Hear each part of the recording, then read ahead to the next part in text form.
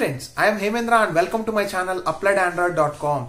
In this video, I am going to talk about what is a REST API. If you are an Android developer or a web developer, you might be familiar with this term REST API.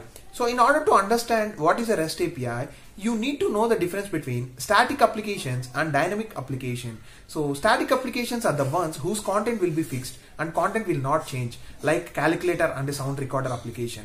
But if you take some applications like YouTube, Instagram, Twitter, Facebook, there is a requirement of continuously changing the data. Every time you open the Facebook or YouTube application, the data will be different. And in case of YouTube application, you can browse millions of videos, you can search millions of videos, and you can watch millions of videos from the YouTube.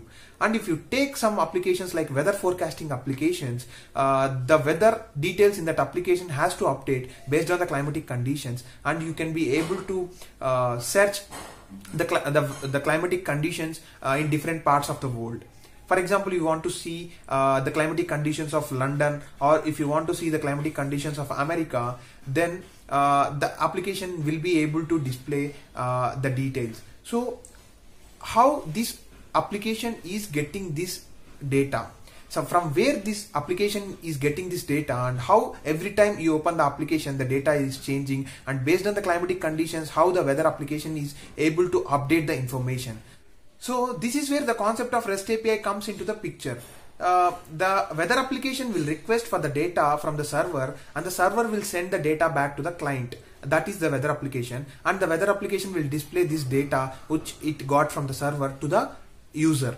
So for requesting a data to the server, the client needs an API. So using this API, the client will make request to the server, and server will send the response using this API to the client. So the REST API is nothing but a mediator that is responsible for establishing the connection between server and the client. So this entire process of requesting the server and getting the data back to the client is called web service.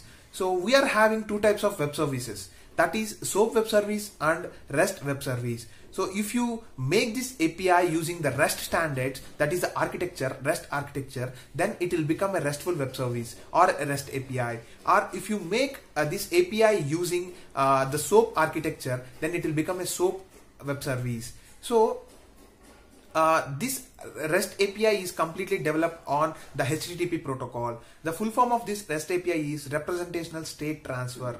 So I'll explain the difference between the SOAP architecture and the REST architecture, and I'll explain more details about the REST API in my next video. So thank you for watching this video. Stay tuned to my channel and subscribe my channel.